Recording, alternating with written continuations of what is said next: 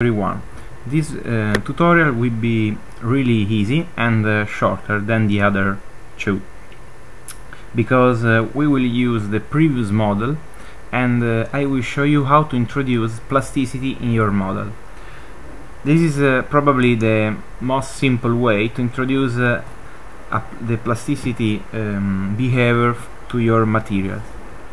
I hope that all of you know about everything about elasticity and plasticity, but I want just to tell you that if you perform, for example, a Rix analysis on your structure without using plasticity, when your materials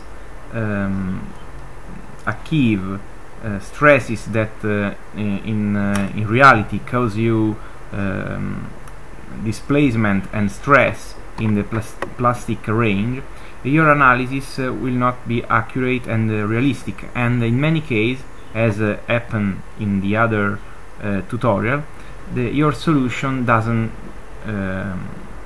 continue because the structure does not start to deform in a plastic range.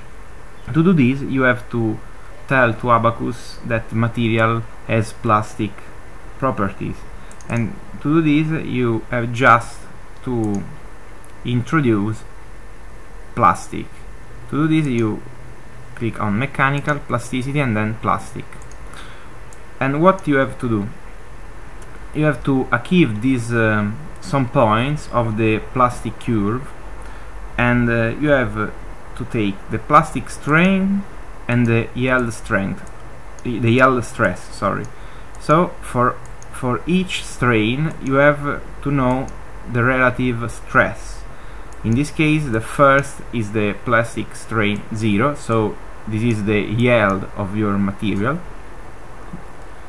the yield point, and then you have to add many points as you can. More points you will use, more realistic will be your simulation. In this case, I take these points from a site named as mathweb. I write here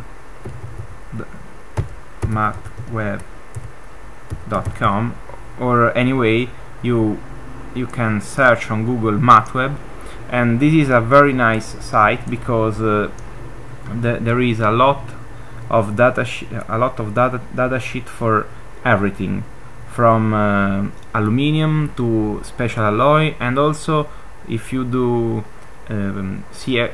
CFD analysis, there are